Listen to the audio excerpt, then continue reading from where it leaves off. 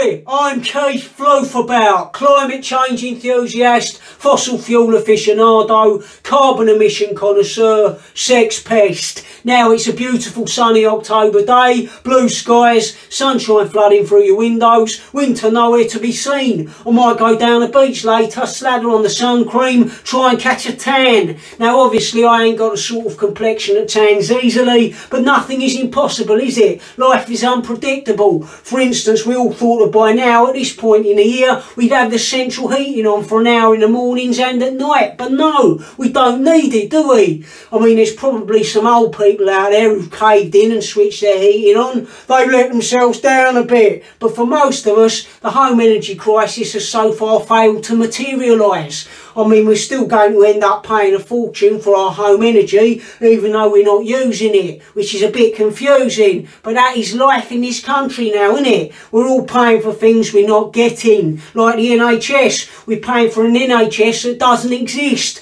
You've got more chance of seeing a mythical creature than a GP these days. You phone up your doctor's surgery, you say, hello, can I have a face-to-face appointment with a doctor? They say, no, you can't. But if you want to come into the surgery, we've got a Kraken you can have a look at.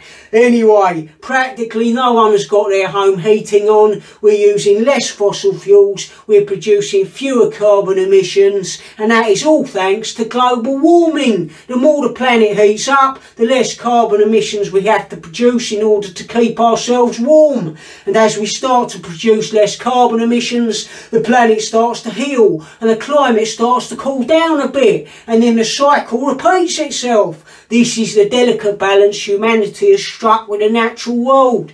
Now, if a few species happen to die out along the way because of climate change, so be it. That's evolution, isn't it? Survival of the fittest, adapt or die. If the sea turtles go extinct, that's their own fault for not changing with the times. That's why it's important that we keep ramping up global warming until this war in Ukraine is finished and we can get cheap oil and gas off Russia again. And we can all play our part in that. Get out in the garden right now and burn some tyres. Together we can get through the winter. Climate change will sort itself out. Let's concentrate on plundering the Earth's resources, indulging in voracious overconsumption, producing mountains of waste so that a thick fog of pollution hangs over us all, poisoning our children. When it feels this right, how could it be wrong? Have a lovely day, people. Take care. Be lucky.